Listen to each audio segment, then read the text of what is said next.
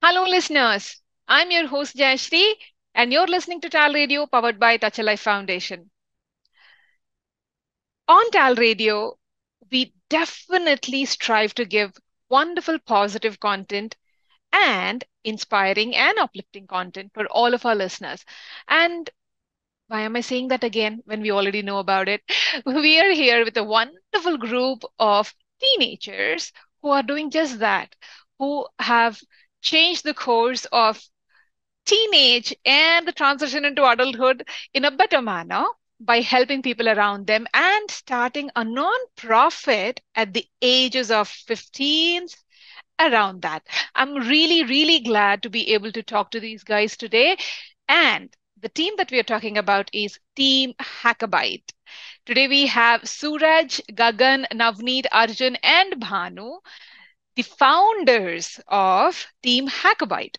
I'm really, really happy to be able to talk to these young lads and understand what inspired them to make this decision of teaming up and building a nonprofit called Hackabyte, and how are they making a difference in the society with their beautiful little minds, I can say. So, without any further delay, let's welcome all of these wonderful guys into our show. Hello, everybody. Hello, team Hackabyte. Hello. Wo- Hi. Wonderful, wonderful. It's really great to see you all, and it's really great to talk to you about your endeavors into Hackabyte and how you are making a difference into your society. So, without any delay, I would love to ask you for your introduction so that our listeners know who you are. So, let's start with Suraj. Of course, thank you so much for having us. So as you mentioned before, we are the board members of Hackabyte. I'm Suraj Shivakumar, an 11th grader in Redmond High School. One hobby of mine is that I love to sing, and I've been learning Carnatic music for over 10 years. Oh my. That is wonderful. I really love that hobby of yours. Okay, so next up we have Gagan. Hello, my name is Gagan, and I'm an 11th grader at Redmond High School. Some things I love to do is to swim, dive, and play video games. Wonderful. So pretty athletic hobbies. Wonderful. So next up we Mhm. have Navneet. Hey, I'm Navneet Sastry. However, I often go by Nav from most of my friends.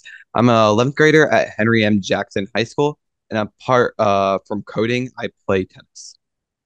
Oh, Awesome. I really love that too. Arjun. Hello, everyone. My name is Arjun Harsha. I'm an 11th grade student at Redmond High School, RHS, in Redmond, Washington. Some passions of mine include cars, producing music, and coding. Wow, wonderful. Bhanu.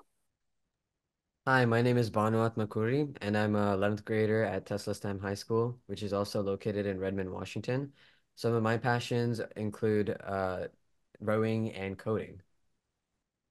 Wow. So one common point that has brought all five of you together is coding, right? Cool. So let us understand more about how Hackabyte happened. So, firstly, what is a Hackabyte and how did it come into action? Who's going to answer that? Yep, that is a great question. I'm Suraj, by the way. Hackabyte is a nonprofit organization located in Redmond, Washington that hosts coding competitions for the passionate youth. Our journey started all the way back in the summer of ninth grade, when one day Gagan contacted me, Suraj, saying that there was a local hackathon being hosted nearby and that we should go for the fun of it. This was being hosted by Code Day, a well-known nonprofit that was known for hosting beginner-friendly hackathons. As we also needed some other members, we contacted our friends Banu and Arjun to join our team. However, none of us had been to a hackathon before, so we didn't really know what to expect.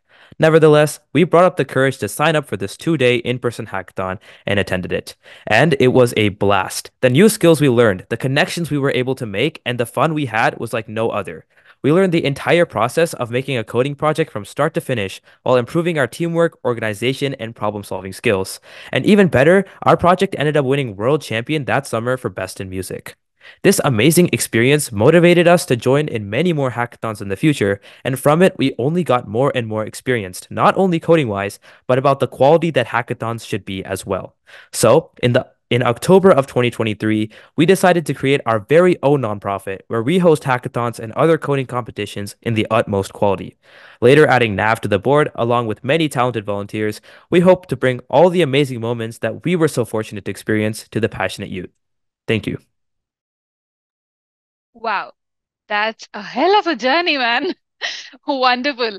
And uh, to know that you guys were just ninth graders when you started all of this and, kept all of your minds together. And I must say, most of the adults, they don't really think this way. So I'm really proud of what you're doing. Absolutely proud. So thank you so much for answering that, Suraj. And I want to ask one more question to you. Why is it a non-profit, by the way?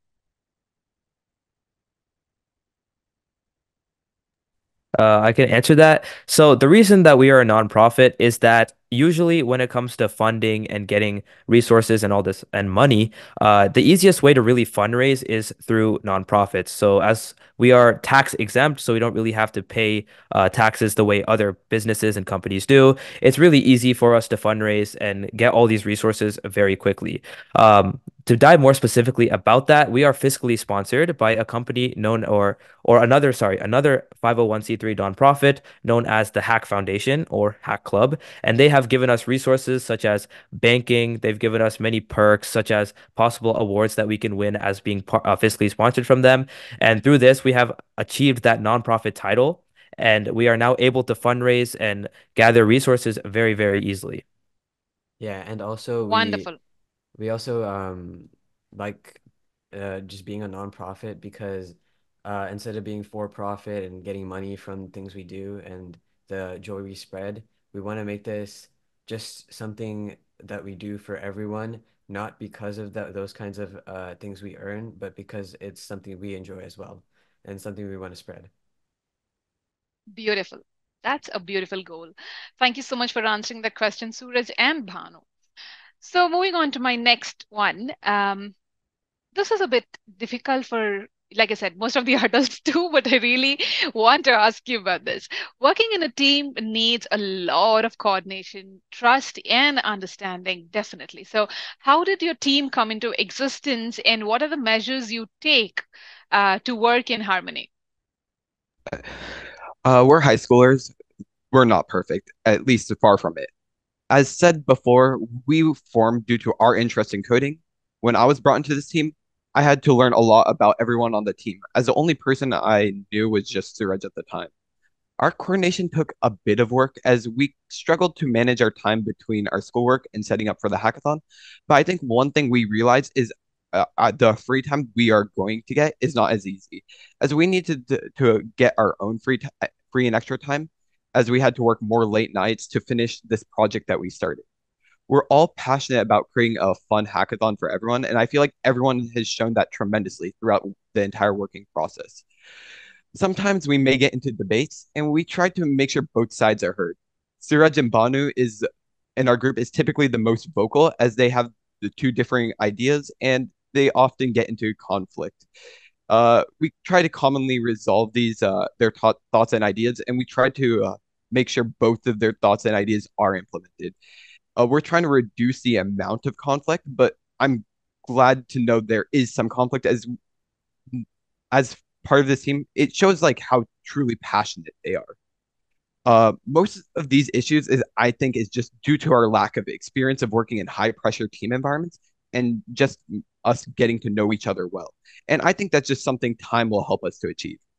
As I said, we are not perfect, yet this time of getting to know how each this time is allowing us to get to know how each person operates, as it makes our team stronger in the sense of working together. Beautiful. Love that answer, Navneet.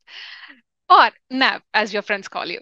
So, thank you so much for answering. And yes, it surely is strenuous and difficult to be able to understand each other constantly and keep up that spirit without breaking the team down, no matter what kind of disagreements you guys might encounter. As you said, the two different people with two different opinions, and you still have to come back to one single decision, and that needs a lot of stability. So, I really love that.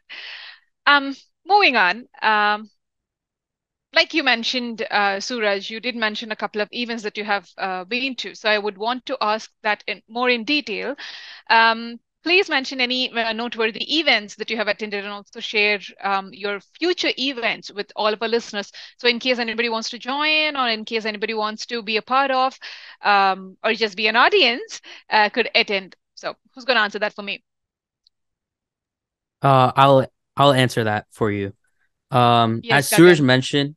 As Suraj mentioned, we have participated in like several events, including Code Days Hackathon, Hack PNW's Hackathon, EMP Hackfest Hackathon. Our first experience at Code Day introduced us to like the structure of a hackathon. And with this, we learned about workshops, talks, and fun activities. At our next hackathon, Hack PNW's Hackathon, we learned about judging process and the roles of various participants, such as speakers, volunteers, mentors, and judges. The other hackathon that we went next to was the EMP Hackfest Hackathon, which provided us with an insight into venue selection, uh, the cost of food, and how to secure partnerships and sponsors. These experiences gave us understanding on how to run a hackathon. And some notable events that we have recently hosted was our spring 2024 hackathon, which we conducted extensive research to secure venues, sponsors, donors, and market our event. Despite these challenges, we successfully hosted our hackathon, attracting more than 65 attendees. And additionally, we hosted a booth at the Telangana American Telugu Association event in Seattle, where we raised funds for our next hackathon. Uh, Looking ahead, our immediate goal is to host our 2024 summer hackathon next week. This hackathon is going to be completely online with a $1,000 prize pool, and this hackathon will have many tech workshops, industry professionals, as well as a large prize pool and even more attendees. And we're planning to expand globally after this hackathon. And we want to become more consistent in hosting hackathons and other events. And our vision for Hackabyte is to have significant impact by providing an immersive learning experience for students interested in technology, innovation for everyone around the world. Additionally, we plan on hosting tech talks where industry professionals can discuss specific tech topics. Wonderful, wonderful. Tell me one thing, Gagan. Yeah. With your extensive school curriculums, how are you guys Mhm. finding time for all of this?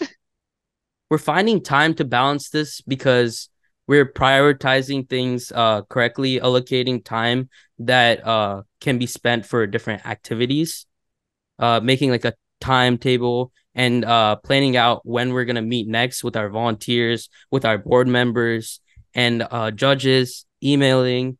We have different people who coordinate that. Like Nav, he talks to our volunteers all the time and he collaborates with them. So that's like a way we like adjust our timings and collaborate together with our tight schedules. Absolutely inspiring. Absolutely inspiring. Mm-hmm. I Thank you. belong to that generation where people say to their children, in my time, this was like that. In my Mm-hmm. time, it was like that. So I would say when I was 15 and 16, I don't even remember how my life was. Just the school and the home. And yeah, pretty much a bit of a hobby and nothing more than that. Mm-hmm. But I'm really, really happy to know that the world has evolved so much and has given so much of an opportunity to kids like you to make sure that you live your dreams. And the curriculums are definitely awesome. I have learned coding in my engineering, guys. Engineering. And you're doing it in school. Wonderful. I love that. So, Thank you. my next question. Wonderful. So, my next question to you is, what is the future you all collectively envision for Hackabyte? Who's answering this? So I can answer that. As Yes, a Banu. team, as a team, when we first started this nonprofit, I think we all just wanted to do this because everybody else was doing it. We saw many of our friends create nonprofit organizations all because they wanted to use this in their college applications. And in the US, these kinds of activities are useful to get into college. So have so inspired by them, we thought it would be nice for college too, and we started something fun for us to run, and that would be good for college as well, right?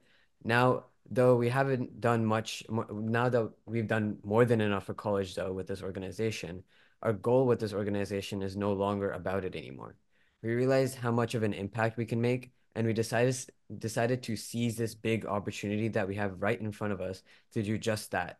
We wanted to expand this organization past the local Redmond and Bellevue, Washington area, past the US, and we wanted to make this organization like Regeneron, which is a really big organization who hosts research competitions for students all across the United States.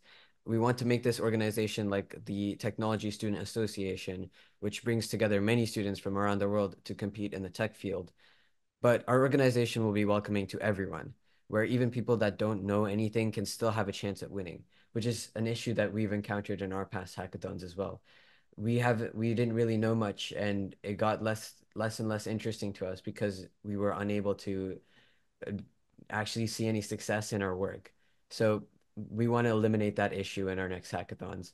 We want to make that less, we don't want that to be an issue in or an obstacle for anybody to learn computer science. We want to help people love computer science, not because their parents wanted them to or because it pays a lot, but because it's fun and something to enjoy. Can I join classes, please? Can I? Will you be generous enough to teach adults like us to love computer science? I hated it. Trust me, I did. So the reason I'm being very upfront is because a lot of people, like you rightly mentioned, Bhanu, take up subjects that they might not really like or have an interest in because of the parents or because the parents really wanted to do something and they couldn't, and now the children have to do it. So the too many scenarios of that sort that you hear across the world, and a lot of us get stuck in that cycle. They cannot get out of it, nor they can love it. So they're just stuck there. So I really love the goal of yours when you said really want to make people love computer science because it's fun. That's absolutely awesome. That's very, very great. Thanks a lot for answering that for me, Bhanu. And I have another question. Um, yeah, Bhanu, you can answer this for me. I thought being a nonprofit, a lot of us really, see that there is a bit of a social responsibility that you guys shoulder, correct? So that is a basic principle or the fundamental principle that a lot of nonprofits do carry on with. So what is it that you guys usually go with? Did you start taking up any social responsibility already, or do you have any plans for that? So do you have any plans for it? Yeah, so we really want to like expand to like high schoolers, middle schoolers, and college, and like even like teaching adults, like you said. So I feel Mhm. like that's kind of our social responsibility, not just to target students, but to target all age groups and have Mhm. them really like we really want to communicate to them our message and like have them feel what we think about computer science and what how much interest that we put into it. It might not be as much as like, for example, how much we've like how much initiative we've taken into putting it into this organization, but at least we don't want it to be some mundane, boring 9 to 5 job that's the Mhm. only reason that people would do this for. Wonderful. I like that. So I really will hope to see a lot of people learning from you as well. So great going there. So my last question for the day, because we've spoken about your events and stuff. So I want you to kindly give a message to all our listeners and the youth groups, especially people of your age. Yeah, what is the message that you guys want to deliver? Who's answering this one? Yeah, yeah, that's me. Yeah. So Yes, the Ajay. message I want to deliver to all of the listeners here is we live in an incredible time where technology shapes our world in ways that we couldn't have imagined a few years ago. Back in 2020, we couldn't have imagined AI taking over. just like this, we have so much of an opportunity now. You have the unique and amazing opportunity to be at the forefront of a digital revolution. Learning to code is not just about writing lines of code for computers and trying to know everything. It's about you, problem solving, creativity, and most importantly, innovation. It's about turning your ideas into reality and making an impact for the world around you. Us at Hackabyte encourage each and every one of you to dive into the world of coding with curiosity and enthusiasm. I wanted to add, don't be afraid to make mistakes because every error is basically a step towards mastering a new skill. This advice is not just limited to coding. Mistakes build character. Collaborate with your peers, share your knowledge, and learn from each other.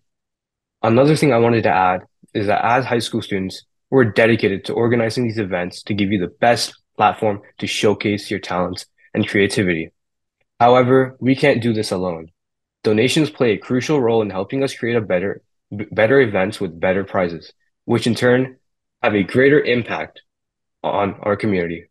Go visit hackabyte.org.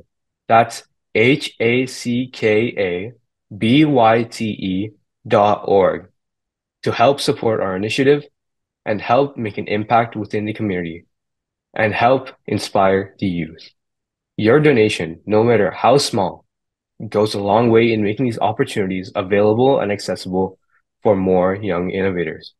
Remember, you are capable of achieving amazing things.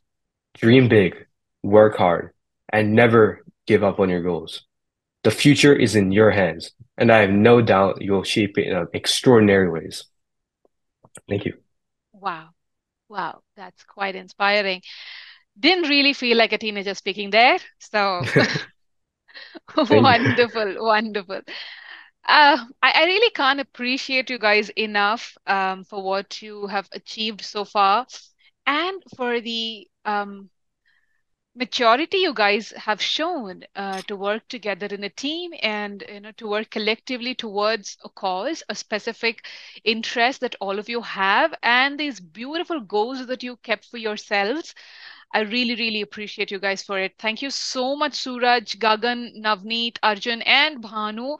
I really appreciate all of you guys, and I truly, truly, truly, truly pray that your efforts, bring you wonderful, wonderful opportunities, and make sure that you grow, and also make sure that you have people around you grow. So, thank you so much once again for your time, and I really appreciate you guys. Thank you so much. Of course. Thank you so much for your time. And once again, just to the audience out there, if you're still interested in learning more about us, of course, you can visit our website, hackabyte.org, which is again, HACKABYTE.org. And you can help support us and donate. All of this is a great help for us to grow and to, of course, spread our message and improve the world for the better. So thank you Yeah. so much for listening. And thank you so much, Touch a Life Foundation, for this opportunity to come and talk. Yeah, we have events Wonderful. every other month or so, so feel free to sign up.